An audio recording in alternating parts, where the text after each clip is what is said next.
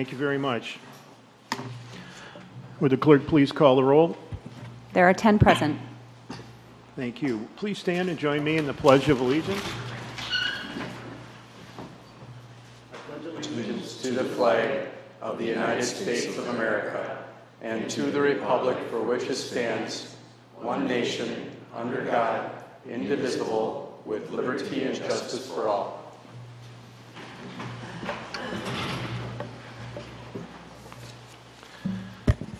Next item is the approval of the minutes from our last city council meeting. Alderperson Wolf.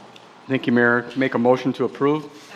Thank you for that motion and support. Is there any discussion on those minutes? Seeing none, all those in favor, please signify by saying aye. Aye. Opposed? Motion passes. Next item is public forum. There's no one this evening. Thank you. Next, we'll move on to mayor's announcements. Couple of events that are time sensitive. The farmers market, the 30th season will begin. That'll be a Wednesday and a Saturday farmers market through the end of summer. The Emerald Ash Borer, we have a special impact information session at Elwood H. May Environmental Park. That'll be held on Thursday, June 13th at 5 o'clock to 7 o'clock. There's hazardous waste collection scheduled on June 14th and 15th. The June 14th will be held at the County Highway Department Southside Shed on the frontage road south of Sheboygan. And then on Saturday the 15th, there will be another one held at the County Highway Department in Cascade. And on June 15th, we'll be holding another Bike with Mike session. We'll be meeting at the Horace Mann School parking lot on Georgia Avenue, and the route will end at Kiwanis Park, and that's scheduled to start at 2 o'clock on Saturday. The Sheboygan Pops Band is going to begin their schedule. The Pops Band is performing on June 12th for their first concert of the season at 6:30 at the Fountain Park Band Shell, and they will perform every other Wednesday after that through the summer. At this time, council leadership, myself, Alderpersons Wolf, and Donahue will not be able to make the July 1st council meeting. So the plan is to cancel that meeting. Now, if matters that need to be brought up cannot wait till the following meeting on July 15th, a special council meeting will be scheduled on another day. Currently, there are no matters that can't wait until the July 15th meeting, so the plan will be to just cancel that one council meeting. Next, I'd like to make a few comments about the capital improvements program that's on the agenda tonight. There's really two things on the agenda. One is bonding for the 2019 capital improvements program, and the other is, and there's a number of items that we're going to be refinancing to gain lower interest rates in the future. But I want to talk about the 2020 to 2014 capital improvements program, which would determine our bonding for projects in 2020. When the Capital Improvements Commission held their first meeting, there was a lot of discussion about past years of bonding near the $5 million threshold. We were instructed to rank all the projects after presentations on them, and at our next meeting, Administrator Huffland kind of took me by surprise, and I think some of the other committee members, that he was going to be capping the 2020 bonding program at $3.5 million, removing $1.5 million, the majority of which were street projects. This reduction was not only for 2020, but he also proposed reducing spending by $6 million over the 5 years of the capital improvements program. Now, he did this for some very good reasons. He wanted to keep the debt payments that we currently have really level, so that as we go into the future, we won't have to raise taxes at all in order to support the debt payments for our bonding. But if we would bond for $5 million rather than the $3.5, it was estimated that the levy would have to be increased by 30 cents to support that additional debt. When it came to streets, that really concerns me. Our street resurfacing was complicated this year by the fact that the North Avenue project was a complete street reconstruction, and it came in over the estimated budget. The project was partially funded by the state of Wisconsin, and the state was not able to increase their funding, and the city of Sheboygan needed to fund the entire bid amount. For the North Avenue project was $3,992,758. The actual low bid for the project was $4,846,811, and the difference between the two was $854,000 that the city had to pick up. Because of this unanticipated cost increase, the city had to push back the Superior Avenue resurfacing project from North Taylor Drive to North 29th Street to a 2020 construction timeframe due to this project overrun. The community in the past has really appreciated that we've been increasing the miles of streets that we've resurfaced every year and hit them high of 7.2 miles last year.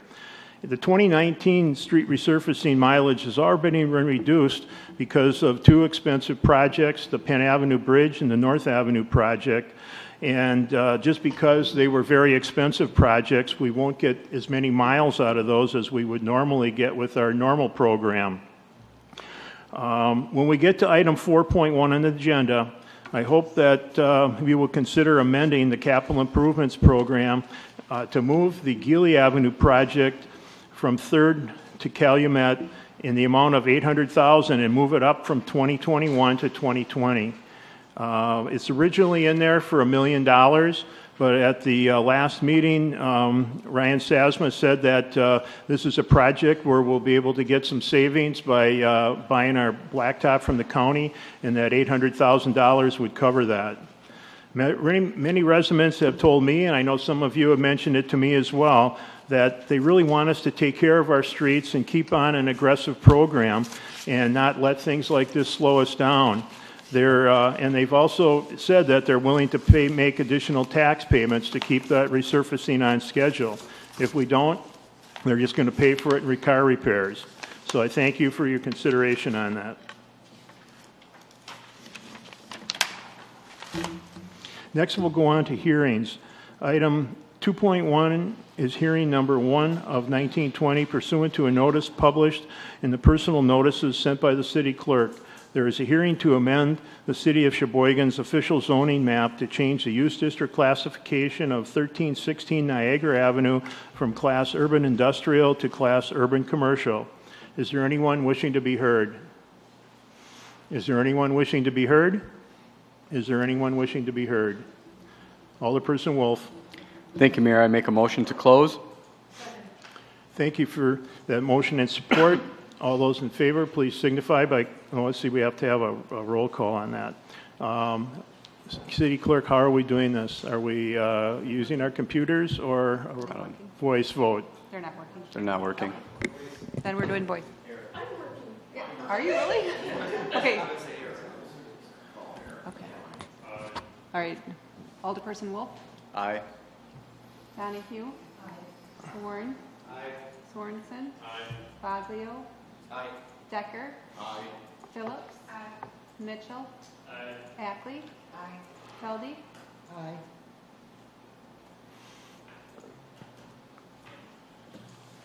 That's a lot of aye. 10 ayes. Motion passes. Next, we'll move on to the consent agenda. That'll include items 3.2 through 3.13. Alderperson Wolf. Thank you, Mayor. I make a motion to receive and file all ROs, receive all RCs, and adopt all resolutions and ordinances. Thank you for that motion and support. Those documents are before us on the motion. Is there any discussion on any of those items? Seeing none, will the clerk please call the roll? Alderperson Wolf? Aye. Donahue? Aye. Warren? Aye. Sorensen? Aye. Sabazio? Aye. Decker? Aye. Phillips? Aye. Mitchell? Aye. Ackley? Aye. Feldy? Aye.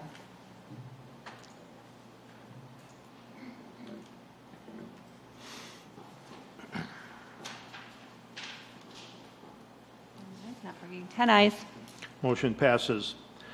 Under reports of officers, item 4.1 is RO number 25 of 1920 by the City Planning Commission, to whom was referred resolution number 17 of 1920 by Alderpersons Wolf and Sorensen, approving the capital improvements program recommended by the Capital Improvements Commission for the program period of 2020 to 2024 and adopting the program for implementation and recommends adopting the resolution. Alderperson Bourne. Thank you, Mayor. Make a motion to receive the RO and adopt the resolution. Second. Thank you for that motion and support. Is there any discussion? Seeing no discussion, will the clerk please call the roll? Alderperson Wolf. Aye. Donahue. Bourne. Aye. Sorensen. Baglio. Decker. Phillips. Mitchell. Ackley. Pelley. 10 ayes. Motion passes. Items 4.2 and 4.3 will be referred to various committees. Under resolutions, items 5.1 through 5.5 will be referred to various committees. Under reports of committees, items 6.1 through 6.12 are all for various bond issues. City Attorney, can we group these together? Yes. Thank you. So I'll have to read all of these first, and then we accept a motion on all of them. Item 6.1 is RC number 28 of 1920 by Finance and Personnel Committee. To whom was referred resolution number 18 of 1920 by Alderpersons Donahue and Boring, submitting the initial resolution authorizing general obligation bonds in the amount not to exceed $1.1 million for garbage disposal projects and recommends adopting the resolution. Item 6.2 is RC number 29 of 1920 by the Finance and Personnel Committee, to whom was referred resolution number 19 of 1920 by Alderpersons Donahue and Boren, submitting initial resolution authorizing general obligation bonds in the amount not to exceed $110,000 for acquisition of fire department equipment and recommends adopting the resolution. Item 6.3 is RC number 30 of 1920 by the Finance and Personnel Committee, to whom was referred resolution number 20 of 1920 by Alderpersons Donahue and Boren, submitting an initial resolution authorizing general obligation bonds in an amount not to exceed $278,000 for the construction of engine houses and recommends adopting the resolution. Item 6.4 is RC number 31 of 1920 by the Finance and Personnel Committee, to whom was referred resolution number 21 of 1920 by Alderpersons Donahue and Boren, submitting an initial resolution authorizing the general obligation bonds in an amount not to exceed $2,722,000 for street improvement projects and recommends adopting the resolution. Item 6.5 is RC number 32 of 1920 by the Finance and Personnel Committee, to whom was referred resolution number 22 of 1920 by Alderpersons Donahue and Boring, submitting an initial resolution authorizing general obligation bonds in an amount not to exceed $760,000 for bridge projects and recommends adopting the resolution. Item 6.6 is RC number 33 of 1920 by the Finance and Personnel Committee, to whom was referred resolution number 23 of 1920 by Alderpersons Donahue and Boren, submitting an initial resolution authorizing general obligation bonds in the amount not to exceed $107,000 for library projects. Item 6.7 is RC number 34 of 1920 by the Finance and Personnel Committee, to whom was referred resolution number 24 of 1920 by Alderpersons Donahue and Boren, submitting an initial resolution authorizing general obligation bonds in the amount not to exceed $123,000 for parks and public lands projects and recommends adopting the resolution. Item 6.8 is RC number 35 of 1920 by the Finance and Personnel Committee, to whom was referred resolution number 25 of 1920 by Alderpersons Donahue and Boren, submitting an initial resolution authorizing general obligation bonds in the amount not to exceed $4,225,000 for community development projects in tax incremental districts and recommends adopting the resolution. Item 6.9 is RC number 36 of 1920 by the Finance and Personnel Committee, to whom was referred Resolution number 26 of 1920 by Alderpersons Donahue and Boring, directing the publication and notice to electors relating to the bond issues, and recommends adopting the resolution. Item 6.10 is RC number 37 of 1920 by the Finance and Personnel Committee, to whom was referred Resolution number 27 of 1920 by Alderpersons Donahue and Bourne, providing for the sale of not to exceed $4,225,000 general obligation community development bond series 2019B, and recommends adopting the resolution. Item 6.11 is RC number 38 of 1920 by the Finance and Personnel Committee, to whom was referred Resolution number 28 of 1920 by Alderpersons Donahue and Bourne, providing for the sale of approximately $6,655,000 in general obligation corporate purpose bond series 2019A, and recommends adopting the resolution. Item 6.12 is RC number 39 of 1920 by Finance and Personnel Committee, to whom was referred Resolution number 29 of 1920 by Alderpersons Donahue and Bourne, providing for the sale of approximately $3,315,000 in taxable general obligation refunding bonds, Series 2019C, and recommends adopting the resolution.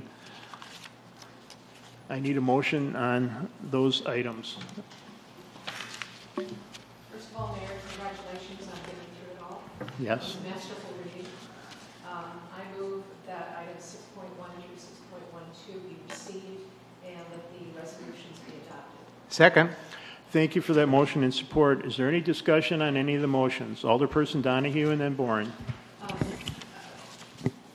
thought it would, if it is agreeable to you, it would be probably a good idea for our city administrator, Darrell Hoffman, just to briefly explain this process and why we are borrowing in the middle of the year for our 2019 capital improvements budgets, and just any other words of wisdom that might help us understand what the process is and why we're going through it. Just briefly, if that's all right. Thank you for that suggestion. Administrator Hoffman. Yeah, thank you, Mayor Vanderstein. Based upon the listing of these 12 agenda items, they can really be grouped into three different debt-related issuance for 2019. It is late spring, early summer when the city typically issues new debt. That allows the city to, for the most part, have firm costs associated with projects due to the fact that most of our borrowing is associated with street projects, and we've opened those construction bid documents. So we have a firm grasp on the costs associated with these projects. The first grouping of debt is associated with a general obligation bond. The repayment schedule is 15 years. Traditionally, the city tends to borrow a shorter debt service schedule, typically 10 years or less, and those are referred to as notes. So anything longer in a debt service schedule are bonds. In addition to the projects that are listed on your agenda, from fire trucks, new windows at fire stations, North Avenue, Penn Avenue Bridge, Mead Public Library projects, and tennis courts at Ballrath Park, roughly $5.2 million for these projects. In addition to that, $1.4 million is associated with a 2012 refunding of that 2012 promissory note. By incorporating the 1.4 into this 2019 debt issuance, this will give the city additional flexibility on the repayment schedule associated with the 1.4 in outstanding debt. So as the city looks to beyond 2019, it simply gives the city more flexibility in order to minimize future tax rate related increases. The second related bonding matter is associated with our tax incremental financing districts. Again, the expectation is that new development and the associated developers of that new tax base will be solely responsible for the repayment of the debt associated with a little over $4 million. The repayment schedule associated with this is 19 years. Typically, the TID district life is close to 28 years. So the hope and the goal is that this debt will be paid off within the life of the TIP districts. TID district number 17, 18, and 19 are associated with the projects. It includes some title work, survey work for acquisition of Union Pacific right-of-way. This is half a block north of Indiana Avenue, west of 8th Street. Innovation District land acquisition, some street improvements surrounding the what is underway, the Badger State Lofts conversion, stormwater pond associated with a phase 1 of a single-family subdivision. This is in TID 18, which is east side of South Business Drive, east of the city's new business park, South Point Enterprise Campus. And then the last is $400,000 associated with street improvement as the city partners with a new condominium development on 15th Street. So again, roughly $4 million associated with that. The third funding is $3.3 million, and this is solely a refunding in comparing the current interest rate to the original interest rate of this 2010 debt issuance. The city can actually save over $250,000 over the life of the remaining debt schedule. So the recommendation from our financial advisor and staff supports those findings for the city to refund those original bonds, issue new debt, and save simply due to lower interest rates at this time. The expectation is that the bonds will be sold on July 15th, and so the money will be in city's hands within a couple weeks following that sale of notes and bonds, again, mid-July. Thank you. Alderperson Donahue, anything else? No, thank you, that was very helpful. Very good. Alderperson Boren. Thank you, Mayor. Darrell, on item number 6.1, I'm having trouble recalling that $1.1 million for garbage disposal projects. Is that kind of seed money for us going into the new garbage system, or what is that for? I can't recall. Yeah. Yes. Yes, it is. It's only part of the costs associated with the city's purchase of new garbage and recycling trucks. Okay. This does not include the carts. The remaining, which is expected to be an additional $1 million, will need to, what is proposed is for the city to use the fund balance within the motor vehicle fund Okay. for the remaining trucks. The funding or financing associated with the carts, whether it be garbage or recycling, that will come before you in the next 4 or 5 months. Okay, thank you. Any other discussion? Seeing none, ask the clerk to please call the roll. Alderperson Wolf. Aye. Donahue. Aye. Bourne. Aye. Sorensen. Aye. Savaglio. Aye. Decker. Aye. Phillips. Aye. Mitchell. Aye. Ackley. Aye. Selby. Aye. 10 ayes. Motion passes.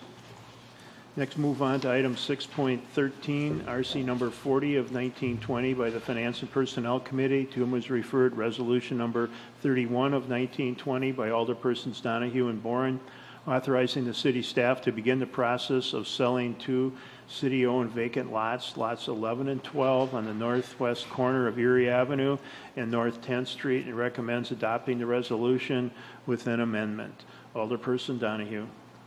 Thank you. I move to receive the report of the committee and adopt the substitute resolution. Thank you for that motion and support.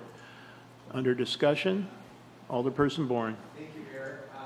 We have Chad explain what is going to be happening to those lots down there once the sale is made.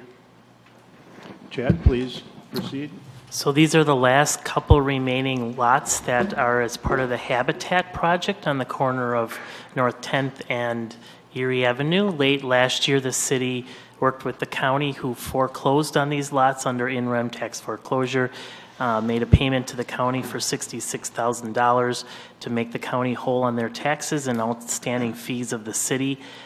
We use block grant dollars for that, so the intent is to sell these 2 lots as we have with the other 4 lots on that block to Habitat for Humanity for $10,000. The value of the $10,000 is based on the fact that they can include that in the mortgage on the properties that they then sell and finance to interested property owners that ultimately build the house there. So the intent would be to sell these 2 lots to Habitat, and then hopefully in late 2019 or early 2020, they can build an additional 2 homes and finish up that block. Any other discussion? Alderperson Sorensen? Thank you, Mr. Mayor. I guess I have another question for Chad. I'm just kind of curious,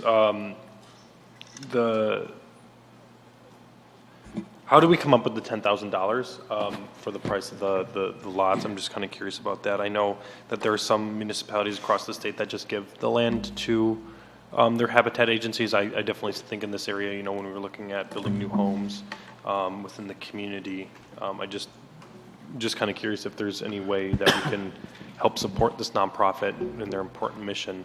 I understand the city needs revenue where we can get it, but that's just my comments. The $10,000 was really put together because it was a value that was an improved value for the lot that Habitat could include in their mortgage, and the person purchasing the home could finance that, and it was a realistic amount, and it allowed the city to get a little bit, given that we put a lot of time and effort into these properties. It's not just like we've got a vacant lot somewhere that it's easy just to deed over for $1. We've got, by the time we're done, we'll have over $750,000 into buying properties, tearing them down, replatting, and all of that. So it was a small token from Habitat's side to help in the overall partnership. Okay, thank you. Any other discussion? Seeing none, would the clerk please call the roll? Alderperson Wolf. Aye. Donahue. Aye. Horn. Aye. Sorensen. Aye. Savaglio. Aye. Decker. Aye. Phillips. Aye. Mitchell. Aye. Ackley. Aye. Selby. Aye. 10 ayes. Motion passes. Under matters laid over, item 7.1 is RO number 20 of 1920 by the City Planning Commission, to whom was referred General Ordinance number 1 of 1920 by Alderperson Phillips, and RO number 6 of 1920 by the City Clerk for an application from the city for a change in the zoning classification of property located at 1316 Niagara Avenue from Class Urban Industrial to Class Urban Commercial classification, and recommends the approval of the general ordinance. Alderperson Bourne. Thank you, Mayor. I make a motion to receive the RC and adopt the ordinance. Second. Thank you for that motion and support. Under discussion, Chad Pelichek. Just in full disclosure, this is the vacant property that is east of the boat doctors. There's a document on the council agenda that's being referred to the Finance and Personnel Committee, which is a contract for sale of land for that development. This is to rezone the property from the urban industrial to the urban commercial in order for the city to sell it to the developer and ultimately combine the parcels. Thank you for those comments. Any other discussion? Seeing none, will the clerk please call the roll? Alderperson Wolf. Aye. Donahue. Aye. Thorne. Aye. Sorensen. Aye. Savaglio. Aye. Decker. Aye. Phillips. Aye. Mitchell. Aye. Ackley. Aye. Selby. Aye. 10 ayes. Motion passes. Under other matters authorized by law, I'll turn it over to City Attorney Charles Adams.